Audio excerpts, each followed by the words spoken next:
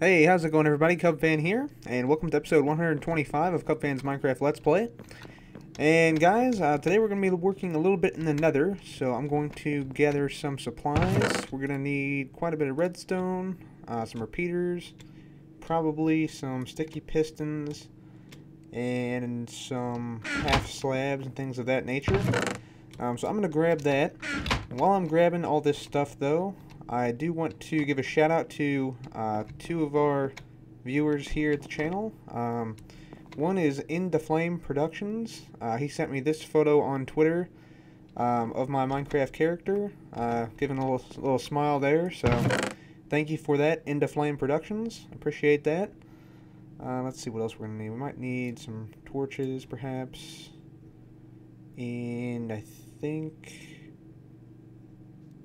that will be good for now. We're going to need some pressure plates as well.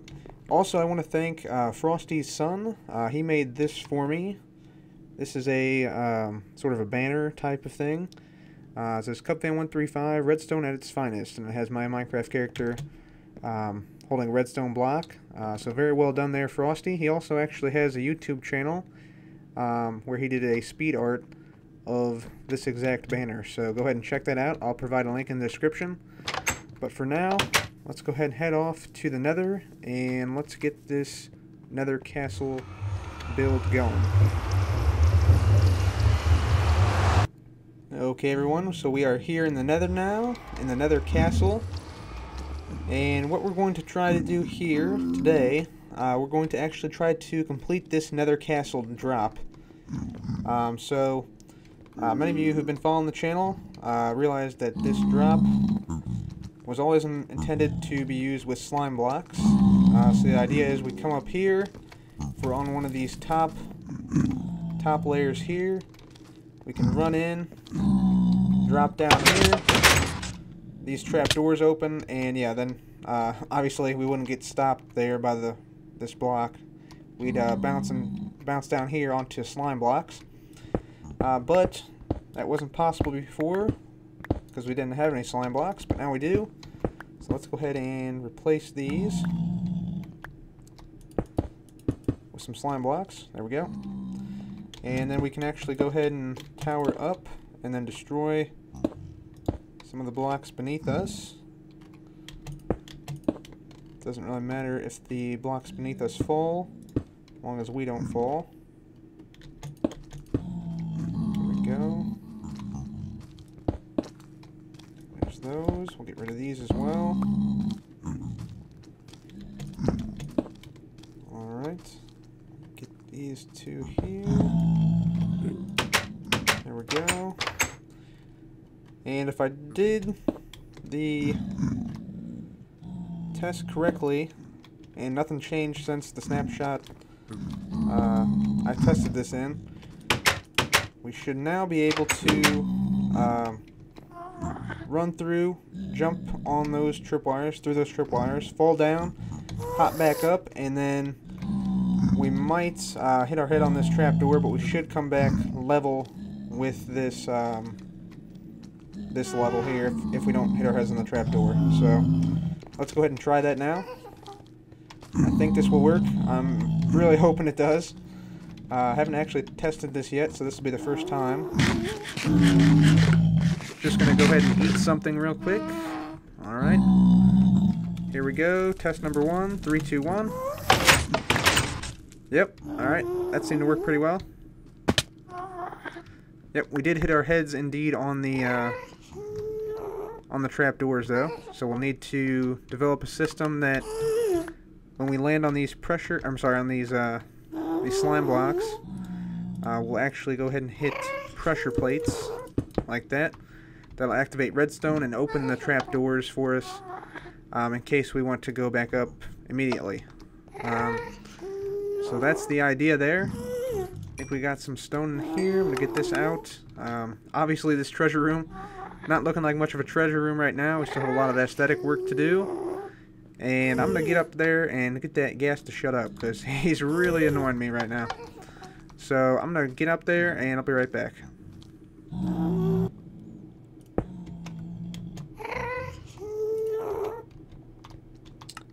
Alright, so what I've done here so far, I've made a stair-step tower upward, and I'm going to connect this up to the system that controls the trapdoors here. And yeah, this controls the second half of the trapdoors. So what I'm going to do is now that I have this, I'm going to come down here and I'm going to hook up all these pressure plates here to a central line that'll run underneath the floor. So for this, I'm actually going to do, well, yeah, actually we'll do this. So, have that. Oh, are they mad at me? No, okay. For a second there I thought they were, but they're not. Okay, good deal.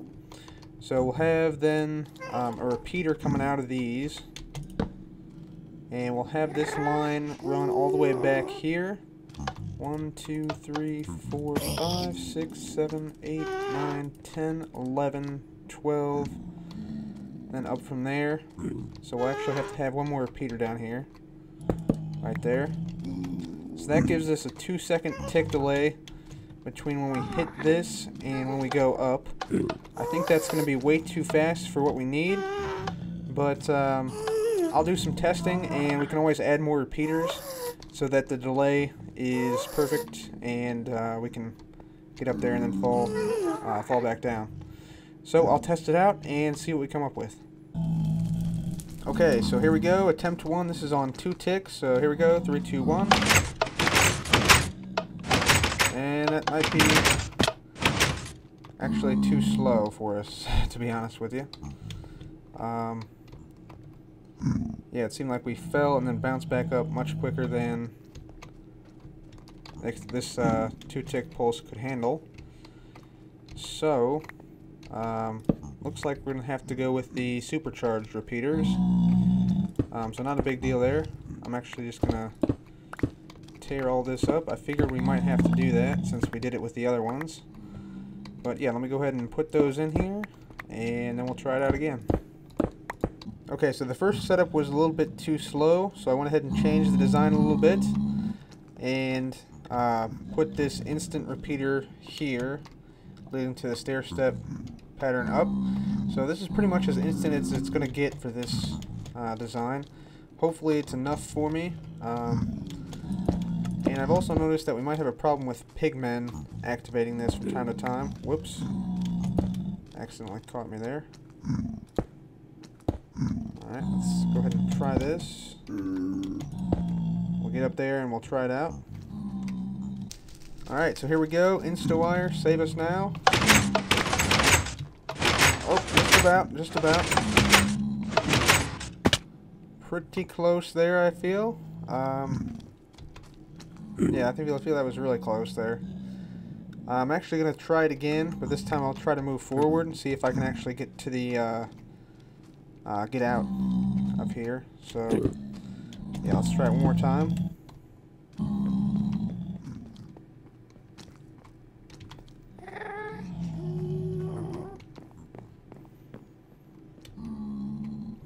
Alright, here we go. We're going to try and push forward this time. 3, 2, 1.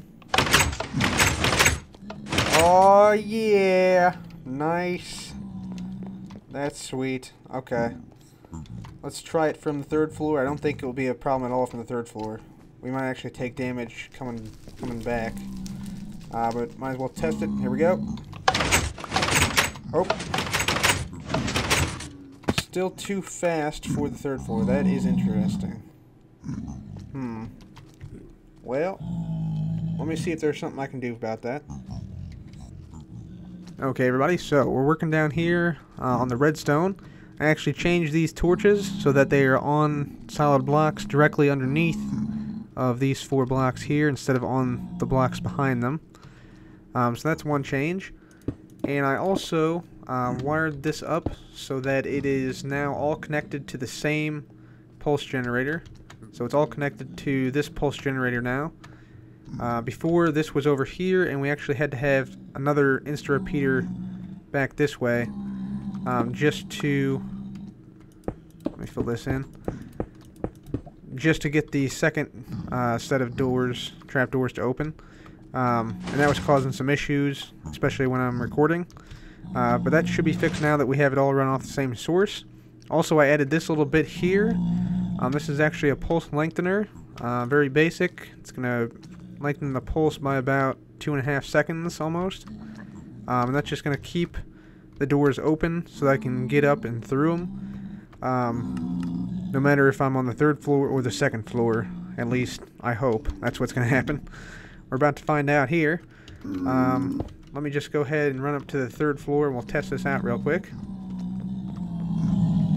So fingers crossed this will work. And actually I think I left a bunch of... Yep, I left a bunch of blocks down here, so I'm going to get rid of these. And also, we actually don't need any... let me just put this back. We don't need any redstone underneath of here, so we can actually get rid of those pressure plates there because they're not needed anymore. So let me go ahead and get back up to the top and we'll test this out. Okay, so heading up to the top now, going up all 3 stories. Careful not to fall off. Alright, so we're up here on the 3rd floor now. And yeah, as I said before, there were some timing issues with those trap doors that were kind of weird. But I think those have been fixed now, so let's go ahead and try it. 3, 2, 1. Aha! And then it should close. Aha! Yes, there we go. So, that is definitely working 100% of the time now. Works from the 2nd floor and the 3rd floor. Yeah, very happy that's done. Was not easy for me to do, I have to say. Had to think about it for a little while. And yeah, I'm actually going to go ahead and drop on down here. And drop on down. There we go. Alright. And spacebar. Nice. Yeah, we can actually get rid of all this and some of the wiring back here. So we don't actually need any of this. So that's pretty good news. And yeah, after this... oh, that was close. Okay, after this, I'm going to go ahead and, yeah, fill this in. Fill in the bottom part here, since we don't need it. And then we'll go ahead and work on a way to get back up.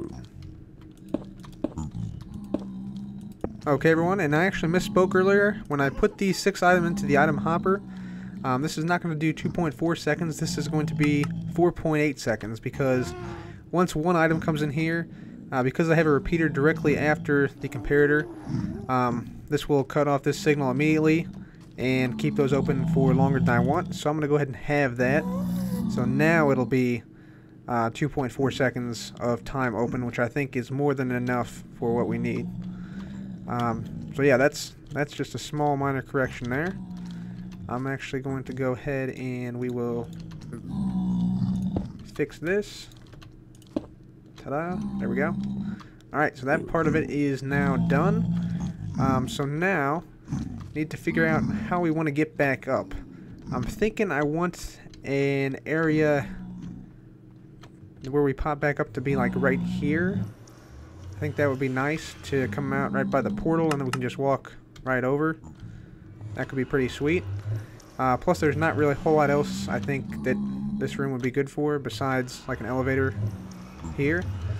So yeah, let's have to be careful because there's like a lava thing to get rid of the roses that pop into here.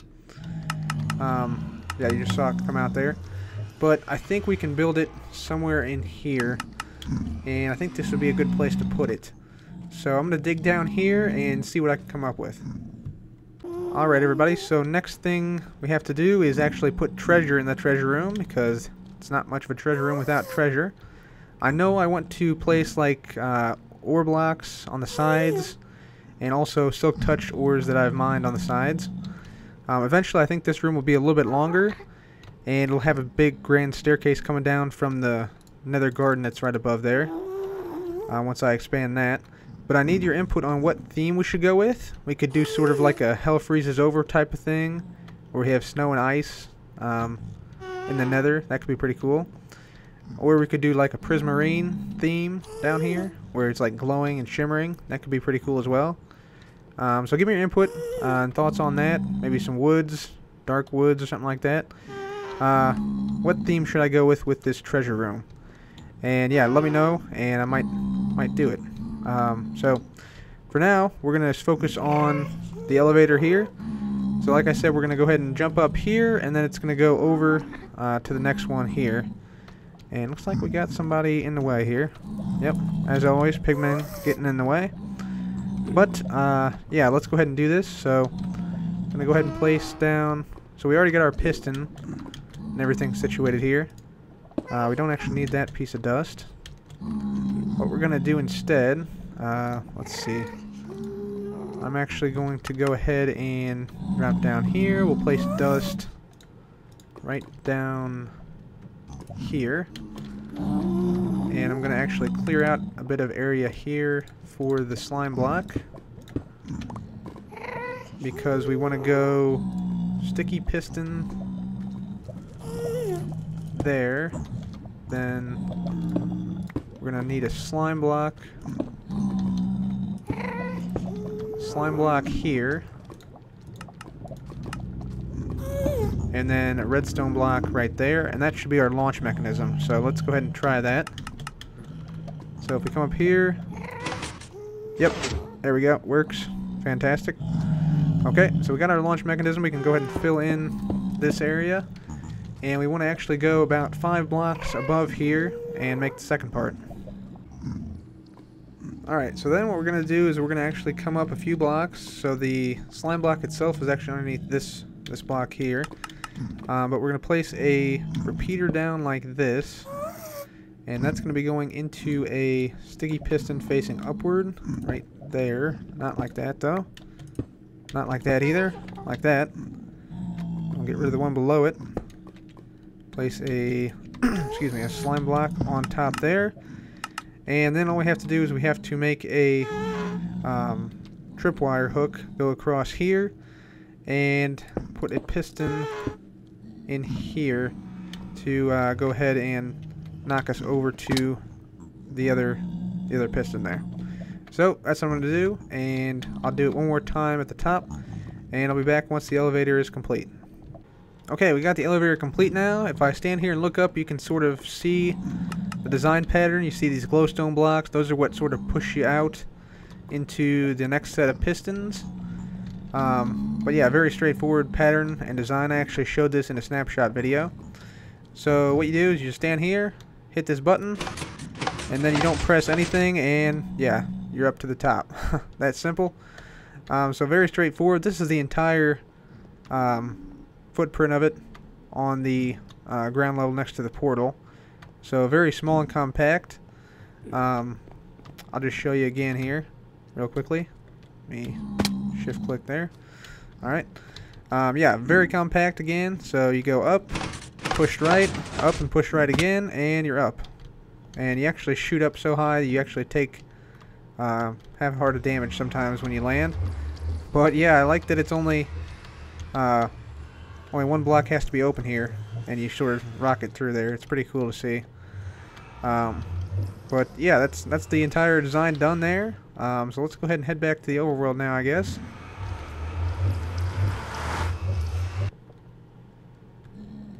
Alright. And looks like it's night. We got a whole army of pigmen out here, looks like. Chilling in the pond here. Wow, that's a lot. How many is that? 5, 6, 7, 8. We got at least 10 pigmen here. Yeah, it's a party. That's freaking awesome. Okay. I'm going to go ahead and go on down to the mine shaft now, I think.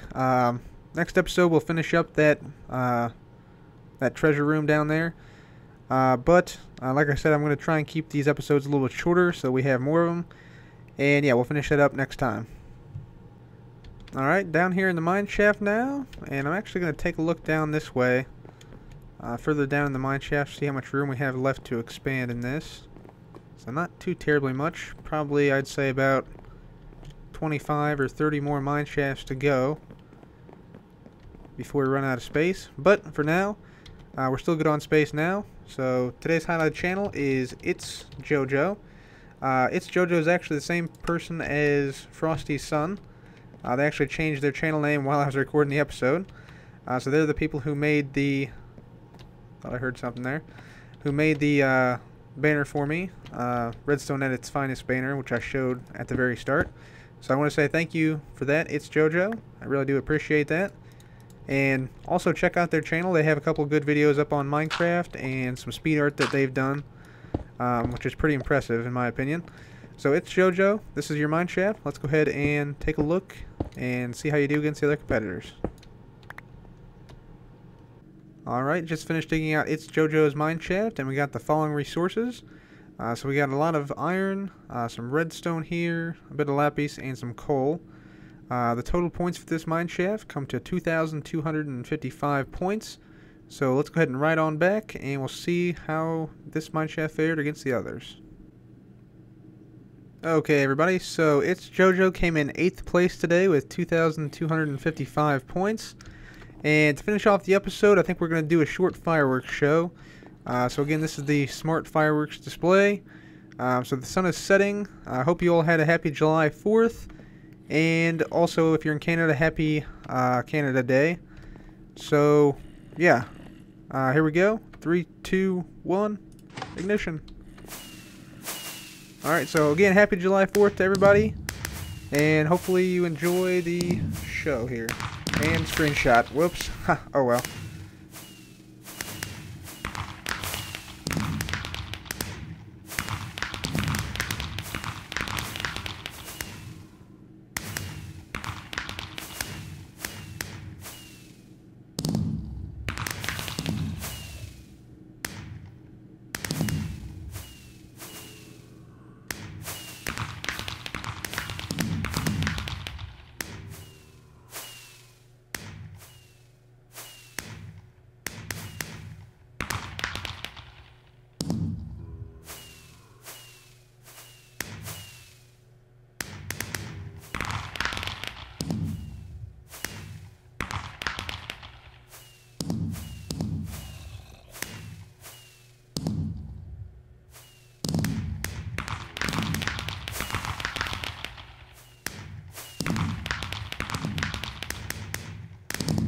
There we go, grand finale.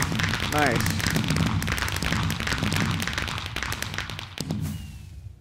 And yeah, there's some stragglers, but yep, that's about it, guys. So thank you very much for watching. This has been CupFan. Goodbye.